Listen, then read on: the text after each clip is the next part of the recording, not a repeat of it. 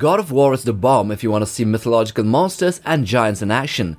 The early 3 parts were mainly Greek, while the 4th series of games deals with creatures, giants and gods of Norse mythology. So here in this video we will showcase to you guys 15 of the biggest seen in the game God of War 4 and Ragnarok. So let's get to it.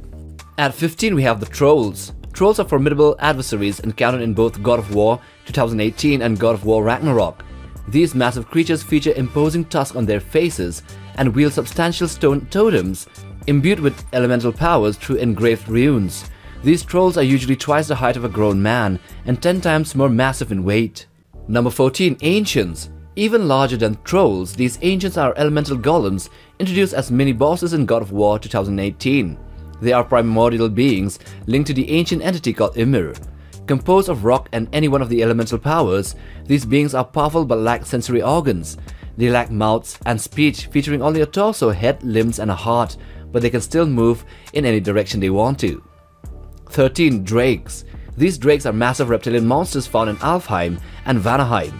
They appear as bosses in God of War Ragnarok. Drakes are a variety of dragons that are quadrupedal with a large head and a robust build. They are wingless dragons with tusks and are incredibly strong, up to a point where they can cause minor tremors on the ground they step on. Number 12. Charlie. Charlie is a gigantic tortoise with a large tree on his shell. There is also a house beneath him that is part and parcel of his body. Although he is non-hostile, his size, however, does make him look imposing, especially with a large frickin' tree on top.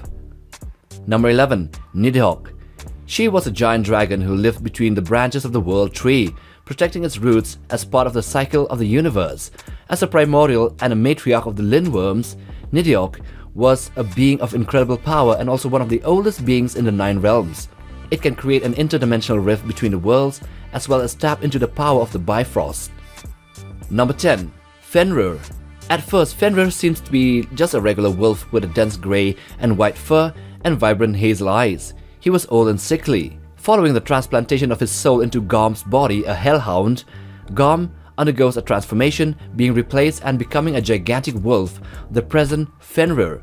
As a reborn hellhound, Fenrir is one of the most powerful beings in all the 9 realms. Number 9. Fafnir. One of 3 dragons that were originally dwarves. Obsessed with treasure, he came upon a mirror of the Vanir, which turns anyone who glances at their reflection in it to turn into a dragon. And as a dragon, he was green in color with yellowish wings that possessed red highlights. His size was formidable, although not as large as a true dragon seen later on. Number 8. Regin. So Regin was also originally a dwarven blacksmith to be precise, who was turned into a dragon through both unknown means and reasons. As a dragon, he was as big as Fafnir and has yellowish-green coloration with reddish wings. He also has a big crest on his head and possesses the power to shoot electricity and lightning from his mouth. Number 7. Otter.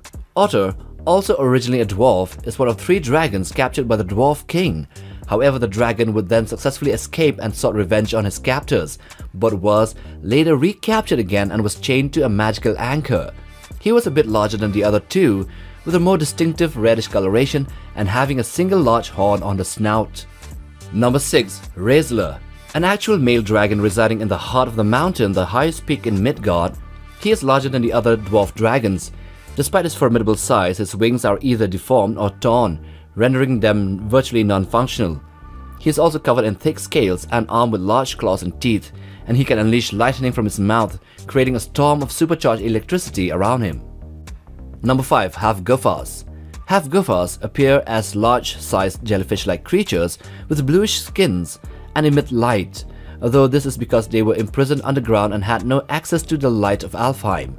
For unknown reasons, they were trapped with hive material by the Light Elves, and when they were released, their true size was seen, which was larger than any dragon seen prior to them. Number 4. Resvelgar. So Resvelgar, a Jotun featured in both God of War 2018 and God of War Ragnarok, serves as the present sovereign or ruler of Helheim. Known by the title Hel itself, she observes the realm and its inhabitants from the high structure, resembling a 4-winged black-green eagle with an unsettling glow surrounding her presence. Number 3. Thamur.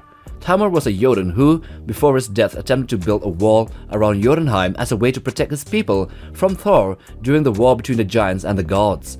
As a frost giant, He possesses his kind's ability to control over ice. He also has unbelievable durability as seen with him being still alive, although having a chisel penetrating right through his skull. Number 2. Surtur. Surtur is the first and the last fire giant, as well as the second being in existence to be born. He was the ruler of Muspelheim and all the fire giants. Surtur is actually destined to become Ragnarok, the apocalypse itself destined to bring about the doom of Asgard. After becoming Ragnarok, Surtur becomes a titan-sized creature that seems to be a combination of fire and ice at the same time. And number 1. Jormungandr. Also known as the World Serpent, Jormungandr is a male Jotun serpent destined to fight Thor come Ragnarok. He is a gigantic snake with an extremely long body covered in thick scales that were pale blue in color. He is one of the strongest giants as well, equal to Thor in power and physically the largest monster or creature in the God of War 4 game series. So I hope you have enjoyed watching this video. Do hit the like button for support and subscribe, but most of all, smash that bell icon for regular updates on new videos right here on this channel. Take care, guys.